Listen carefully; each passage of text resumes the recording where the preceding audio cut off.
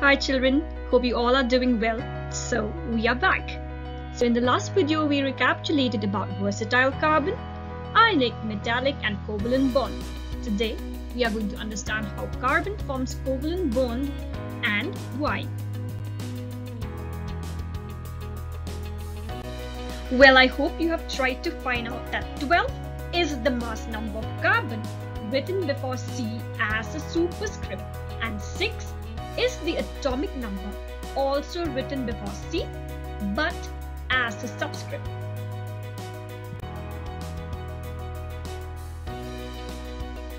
Whoa, so many information, right?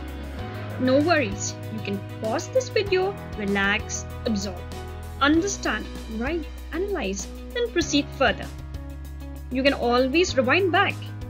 You can always watch the clip anytime. It's for you all. We know reactivity, stability of element is explained as their tendency to attain noble gas configuration. That is, to attain a completely filled outer shell to be stable. While elements forming ionic compounds achieve by either gaining or losing electron from the outermost shell, carbon atoms instead share electrons with the other atom to attain noble gas configuration. Remember, we have learned this in the last video.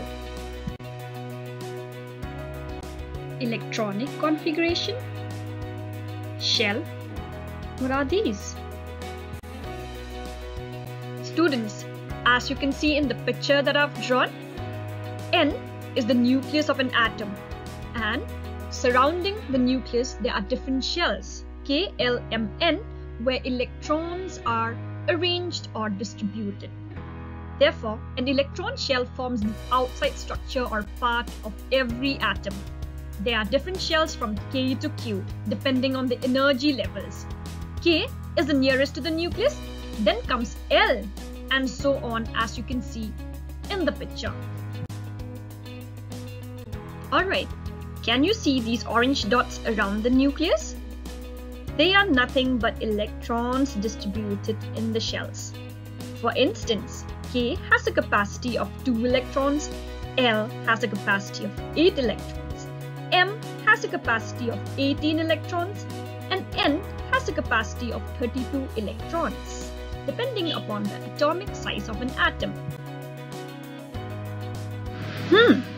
How do we know about the capacity of electrons in each shell? Well, there is a formula for determining the maximum number of electrons in each shell, that is by 2n squared. As simple as that, 2n squared. For example, if the distribution of electron is done in the K shell, so n will be 1. If it is distributed among K and L, n will be 2.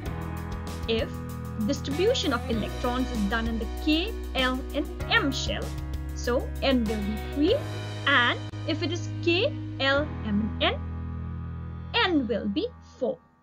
Simple. Pause the video and look at the picture carefully to understand how the electrons are distributed in the shells using the formula 2n squared. Okay, as we know now, the atomic number of carbon is 6. So the electronic distribution in carbon will be 2 in K shell and 4 in L shell. Remember, the capacity for K shell is 2 electrons. So among the 6, 2 electrons are in the K shell and the rest 4 in the L shell. Okay, as discussed, carbon has 4 electrons in its outermost shell. I have drawn 2 pictures for you. One is in the left side and the other one is in the right side. Now 2 things can happen. Firstly, either gain 4 electrons from the other atom and become an anion. So carbon can either gain 4 electrons from the other atom and become an anion. Look at the picture in the left side. Secondly, it can lose all the 4 electrons and become happy with being a cation. Look at the picture on the right side. What do you think?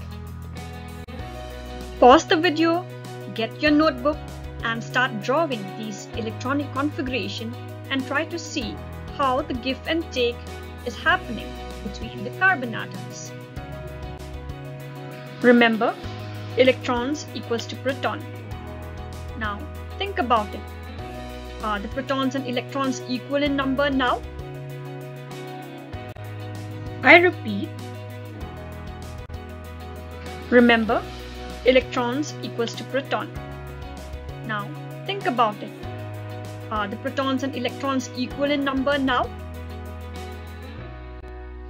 No, not at all. Moreover, in the first case, look at the picture and listen to me carefully. If it gains 4 electrons, it would be difficult for the nucleus to balance or hold to 10 electrons. That is extra 4 electrons. Again, look at the picture carefully and listen to me carefully too. If it loses 4 electrons, it would require so much energy to remove the 4 electrons, leaving 6 protons in the nucleus and only 2 electrons.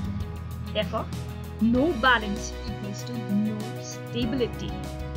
I repeat, no balance equals to no stability. Most of the bonded carbon forms a single bond denoted by a single short straight line. Look at this picture. These 2 carbon atoms, they share their electrons with each other and form the single bond, which is also called pair of bonding electrons. Easy, right? They share 1 electron from each other, forming a single bond. Examples of such bond are many. Here is one for you. Look at the picture on the left side. Here is a structure of ethane. So you can see 2 carbon atoms share 1 electron from each other, forming a single bond. Same goes with the hydrogen atoms. Carbon forms double and triple bonds too. Let's take an example of ethylene, where you can see a double bond is formed between 2 carbon atoms, meaning 2 pairs of electrons are shared. So, double bonds.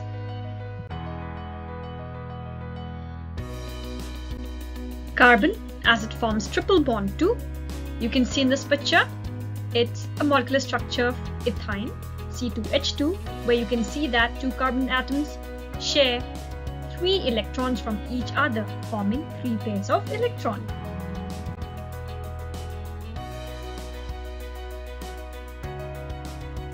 For you,